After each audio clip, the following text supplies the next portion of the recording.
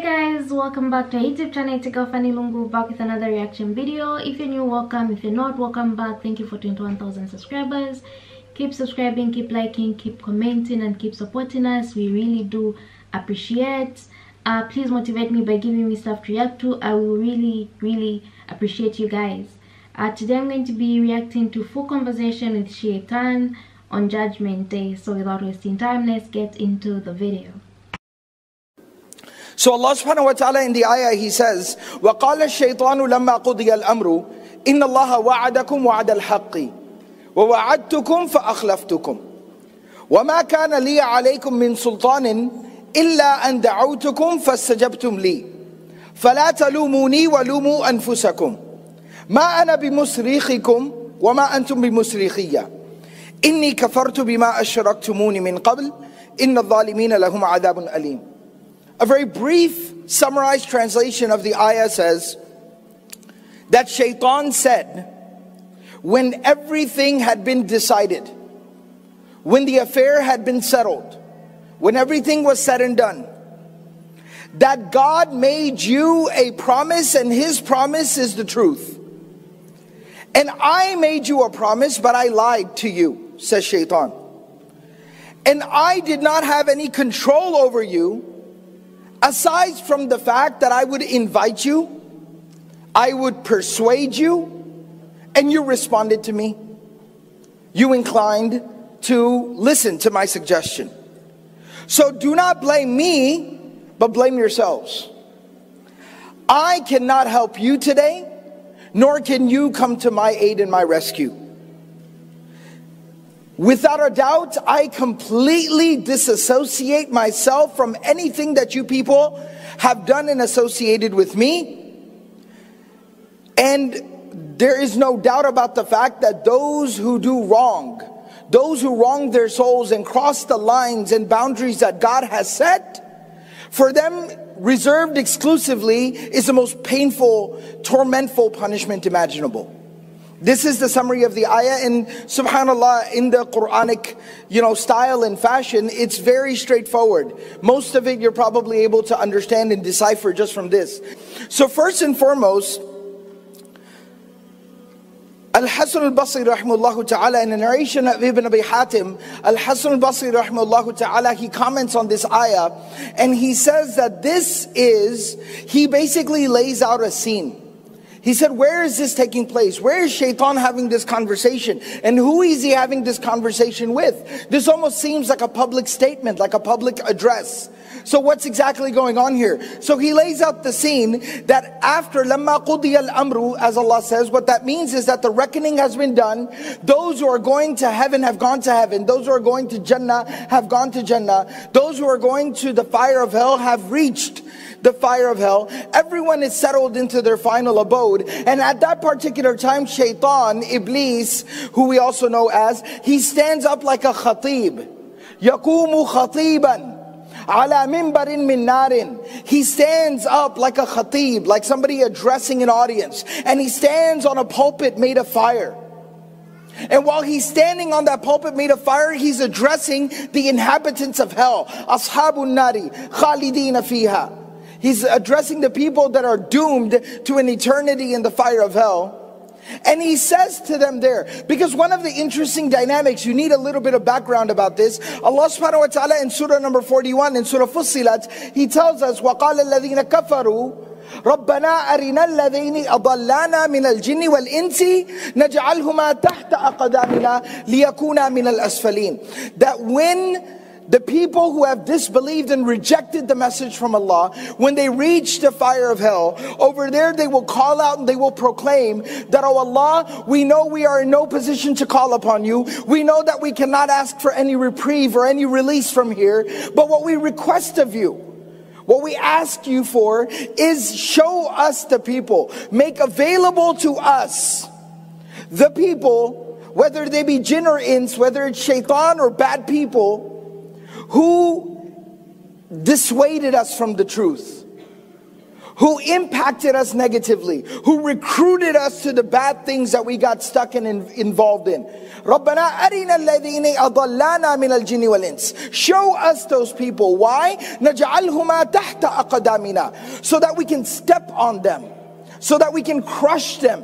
لِيَكُونَا مِنَ الْأَسْفَلِينَ. And they can be completely obliterated and humiliated and annihilated here today. So there will be this type of anger and violence that will take place in the fire of hell. And so this gives you a little bit of background. So as the inhabitants of hell are kind of closing in on Iblis and Shaytaan, and they're encroaching upon him, but then something very fascinating. وَقَدْ وَجَدَ ثُمَّ يَقُولُ الْكَافِرُونَ. Then those who disbelieve, they'll say, قَدْ وَجَدَ الْمُؤْمِنُونَ مَنْ يَشْفَعُ لَهُمْ فَمَنْ يَشْفَعُ لَنَا. So the disbelievers, those who rejected Allah subhanahu wa ta'ala in this life, and believing in Allah, in the message from Allah, they will say that those who believed, complied, submitted, they found somebody to speak on their behalf. We need somebody to speak on our behalf. فَيَقُولُونَ مَا هُوَ غَيْرَ إِبْلِيسِ. It would obviously have to be Iblis. It would have to be Shaytaan. Well, he's the one that we listened to. He's the one that we followed. He's the one that we were compliant to. So it's got to be Iblis. It's got to be Shaytaan. هُوَ الَّذِي أَضَلَّنَا. He's the one who convinced us of this. فَيَأْتُونَهُ فَيَقُولُونَ قَدْ وَجَدَ الْمُؤْمِنُونَ مَنْ يَشْفَعُ لَهُمْ. And they'll tell him that the Prophet ﷺ speaks on behalf of the believers. مَنْ يَشْفَعُ قَدْ وَجَدَ الْمُؤْمِنُونَ مَنْ يَشْفَعُ لَهُمْ فَاشْفَعْ لَنَا فَإِنَّكَ أَضْلَلْتَنَا. So you speak on our behalf since we followed you. فَيَثُورُ مَجْلِسُهُ مِنْ أَنْتَنِ رِيحٍ شَمَّهَا أَحَدٌ. And when Shaytaan will stand forth and proceed forward, it will be the most horrendous stench that any creation of God has ever experienced, coming from Shaytaan. ثُمَّ يَعْضَبُ نَجِيبُهُمْ. And then Shaytaan will basically go and he will attempt to speak. And at that time, he will turn around. Instead of trying to intercede on their behalf in front of God, when he gets up to the pulpit, then he'll basically pull a plot twist. He'll turn around and face the audience that is standing behind him, that wants them to vouch for them. And he will say, إِنَّ اللَّهَ وَعَدَكُمْ وَعَدَ الْحَقِّ وَوَعَدْتُكُمْ فَأَخْلَفْتُكُمْ. Your mistake is the fact that God made you a promise and God was truthful with this promise. I made you a promise, but I was lying to you all along. I was lying to you all along. So this is kind of the backdrop of what we're talking about in Surah 14, Ayah 22. So now you can imagine all of hell is basically crowding in. They're encroaching in. They're moving in on Iblis, on Shaytaan, to just completely annihilate him and satisfy, quench kind of their bloodthirst that they have at that moment out of their frustration with themselves.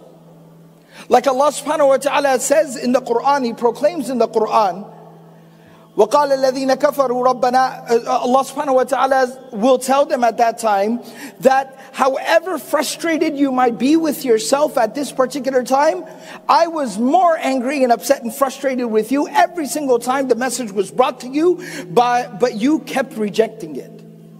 أَكْبَرُ مِن مَقْتِكُمْ أَنفُسَكُمْ إِذْ تُدْعَوْنَ إِلَى الْإِيمَانِ فَتَكْفُرُونَ. So these people, out of their frustration, they're coming in on Shaytaan. At that time, Shaytaan addresses them. And what is his message? I want us to focus on his message just for a couple of minutes and really pick up on some of the lessons. Not that we're necessarily learning these lessons from Shaytaan, but what we're learning from, and this is the profound, remarkable mercy of Allah subhanahu wa ta'ala. I would like to make a little bit of a side note here. Whenever we talk about the fire of hell, people are very overwhelmed. People are very kind of frightened and scared. And they're like, how is this some type of a message of inspiration? How is this a message of hope? How is this a message of encouragement? We're talking about hell. We're talking about people trying to kill each other in hell. And then Shaytaan is talking, standing up and yelling at these people who are stuck in hell. Like, how is this helpful in any way, shape, or form to me? Because they feel overwhelmed by it. But what you have to understand, and this is our short-sightedness that we don't realize this, where are we reading about this? We're reading about it here and now. So we have every opportunity in the world to avoid this fate. That's the part we miss. Yes, the Quran very powerfully and very, overwhelmingly describes the fire of hell and the torment and the punishment, and it can be very overwhelming. But we're reading about it here and now. We have every opportunity to correct, make whatever course correction needs to be made. That's the mercy in all of this. So as we sit here and we read about the conversation between people in hell and Shaytaan in the fire of hell, let's figure out what we can do to avoid that particular fate. So he says a few things. The first thing that he tells them, Inna Allaha wa'adakum wa'ad al-haq. God made you a true promise. What is the promise of God? The promise of God is the fact that there is an afterlife, that there is resurrection, that there is accountability, that there are consequences, that there is a good and a bad, and a right and a wrong, and a light and a darkness. That's what God informed us. That's what Allah told us. And all of that is true in reality. For a lot of my younger brothers and sisters who are going through a particular dynamic and experience in their lives where everything that they believed or they've been told that they believe is being questioned, is being brought up for discussion, is being reevaluated, know for a fact that everything that we consider, that the Quran tells us, that the Prophet ﷺ has told us, that we might entertain as being theoretical, as being possible, know that it's the absolute truth. And I know you're going to say that's easy for me to say now, but it will be really hard for all of us to admit to in the life of the hereafter. And that's what Shaytaan is saying. وَوَعَدْتُكُمْ فَأَخْلَفْتُكُمْ. I promised you certain things, Shaytaan says, but I lied to you. I was lying through my teeth. What's some of the things that Shaytaan told us? He told us to live for the here and the now. What are some other things Shaytaan told us? Shaytaan told us that being devout, praying 5 times a day, giving charity, prioritizing our spirituality over our popularity, categorizing, prioritizing our character and personal development over materialism, that all of this was going to make us suffer in this life. All of this was going to put us behind the 8 ball. All of this was a surefire path to failure. That's what Shaytaan told us. That's what he tells us. That every single time you make the more difficult, correct choice, you're actually harming yourself. Right? So now what happened? Asr's here.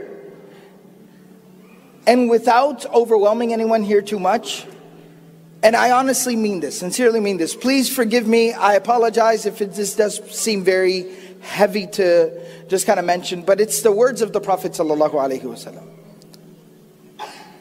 The Prophet ﷺ talks about, there's a more specific narration about Asr, and then there's a more general narration about any prayer. Man fatathu salatun, فَكَأَنَّمَا وُتِرَ مَالُهُ وَأَهْلُهُ.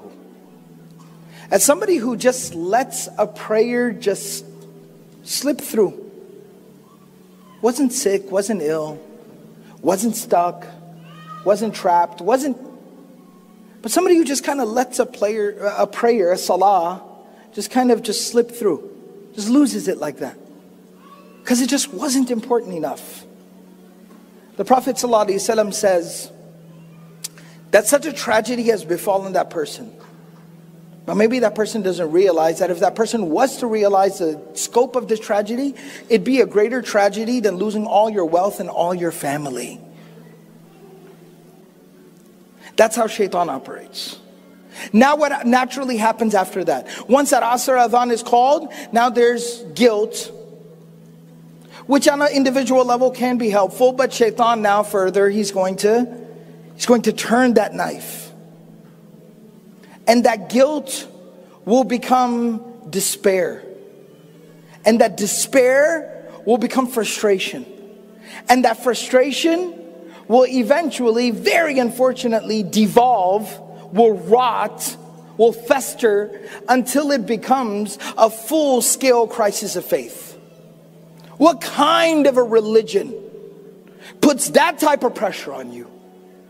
What kind of a God makes these types of demands of you? And then God forbid, wal-'ayadhu billah, that person will say, well, I want nothing to do with such a religion or such a God. You see this, the trajectory and how terrible it was. This is how Shaytaan operates. So that's why we always have to be on guard. That's where taqwa comes in. Consciousness, awareness, diligence, cognizance. Being alert. Always. And then he goes on to say, فَلَا تَلُومُونِي وَلُومُوا أَنفُسَكُمْ. So don't blame me, but blame yourselves. Don't blame me, but blame yourselves.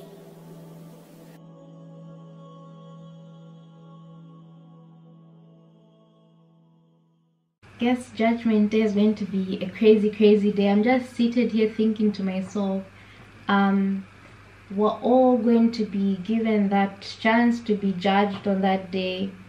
Is Shaytaan also going to be judged, or his judgment has already been passed and hell is his permanent place? Also, why can't God give Shaytaan like a second chance, you know? Or does God believe and know that Shaytaan will forever be bad? And even on Judgment Day, while others go to hell, others to heaven, is it necessary to still have a world after this where there is good and bad that exists? Why not get rid of the bad that exists in the world?